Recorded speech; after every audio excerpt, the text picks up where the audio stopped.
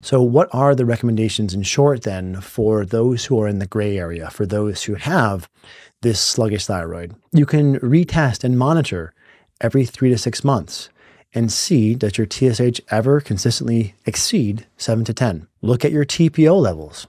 Are they over 500? Then this would mean you have increased risk for becoming hypothyroid. Consider your family history. Is there a strong family history? This is one thing that seems really left out of the equation when we're screening someone for the viability of the diagnosis of hypothyroid to see if they're in that 37% of people who don't actually need the hormone. We'll look at really basic things. Are you the only person in your family with hypothyroid? That's odd. Who diagnosed you? An anti-aging clinic. They're a little bit quick to give hormones, right? So these things are not too hard to get a sense for when you look at the data objectively. And then you can use certain supplements to help support maintaining normal thyroid function. A 2013 randomized control trial gave people with sluggish thyroid selenium and myo-inositol.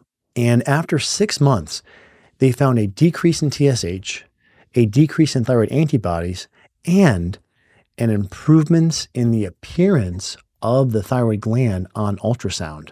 The typical protocols used here are 83 micrograms of selenium and 600 milligrams of myo-inositol. So that's one option. Another option is vitamin D.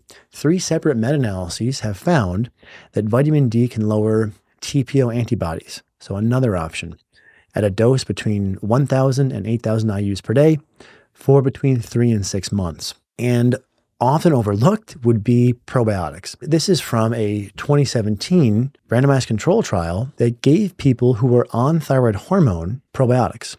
They found that those taking the probiotic required less medication over time, and those in the control or the placebo group needed more medication over time. Now, why is this? Well, often overlooked, really important, and what we've published on, some symptoms come from the gut and they're blamed on thyroid. Brain fog, fatigue, poor nutrient absorption, therefore perhaps dry skin or thinning hair. But also remember that if you're taking something like levothyroxine or Armour, that is contingent upon absorption.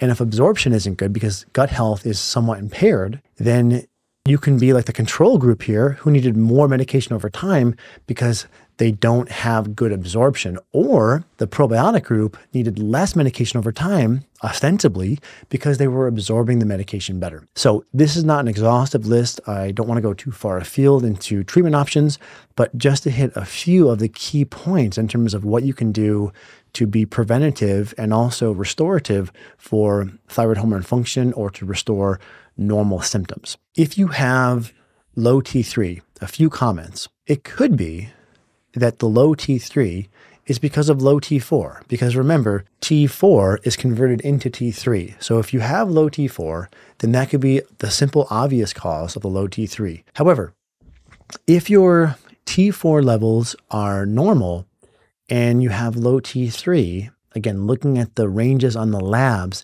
and not what someone else is writing in, not the theoretical ranges, really important clarification, then it could be the problem with insulation.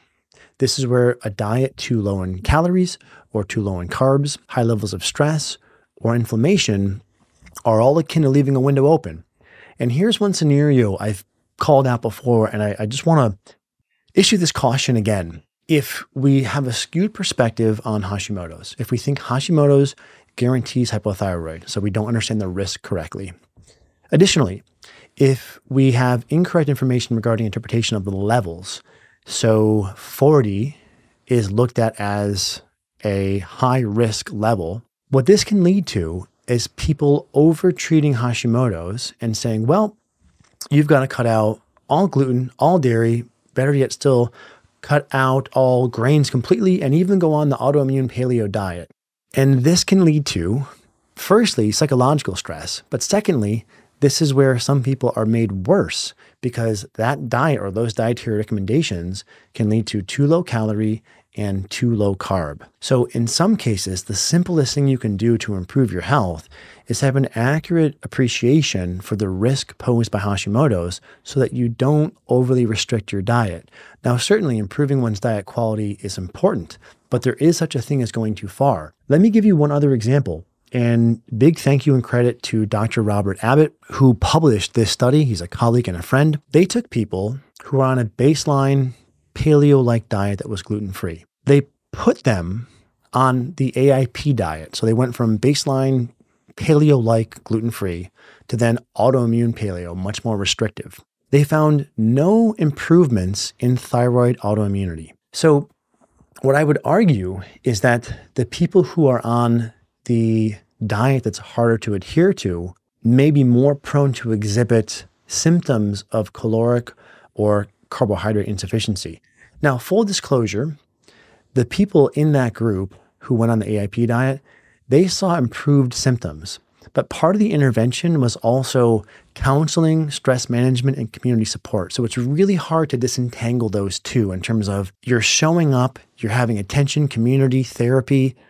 That's probably going to go a long way in improving someone's symptoms. Overcorrecting with diet can actually make you feel worse. And I'm hoping that all these sort of data points are connecting and helping you to see how to navigate the accurate center ground here and not get too far in either extreme. Okay, so then summarizing all of this in this table, Hashimoto's, specifically TPO antibodies, detectable above 35, at risk above 500. Sluggish thyroid, TSH, anywhere from 4.5 up to 7, maybe 10, paired with normal free T4. At risk Hashimoto's and sluggish thyroid, TPO above 500, TSH above 4.5 up to 7 to 10, and normal free T4. Hypothyroid, antibodies don't matter because antibodies don't diagnose hypothyroid. TSH above 4.5, importantly, paired with low free T4. Quick caveat here, if your TSH is 5.5 and your free T4 is 0.5, your doctor astutely may say, let's retest because you're not very far from the range. Normally, when people have hypothyroid, there is a drastic elevation in the TSH, 20, 40, 50. There was one paper, and I may be slightly off my numbers here, but that found the average TSH at time of diagnosis was something like 50. So bear that in mind with the hypothyroid diagnosis. And then at-risk Hashimoto's with hypothyroid is TPO antibodies above 500, along with the TSH above 4.5, paired with low free T4 below 0.8. In recap, the thermostat is a pituitary and hypothalamus detecting heat or detecting levels of thyroid hormone. The heater is the thyroid gland T4, free T4, and the insulation is T3. Hashimoto's, or autoimmunity, is something to pay attention to, but the risk that poses is often not discussed correctly. Remember, 75% of those with Hashimoto's will maintain normal function. 25 will become hypothyroid. Regarding hypothyroid, we provided interpretation guidelines, and to be cautious that your clinician has not been too quick to diagnose you hypothyroid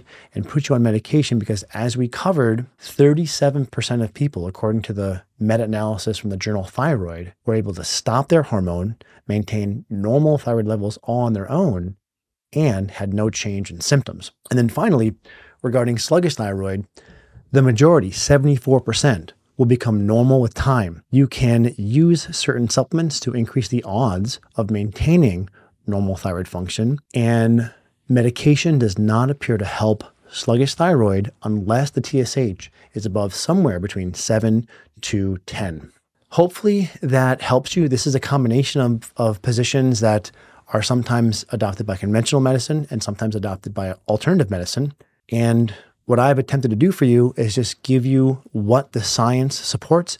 We do have adequate science here, like I mentioned earlier, so we can be confident in these conclusions. And again, hopefully they help you reconcile the different things you hear from different camps. I think conventional medicine has some right here, alternative medicine has some right here, and that's what I've attempted to distill down into these guidelines for you today. Alrighty, this is Dr. Ruscio, and I hope this helps.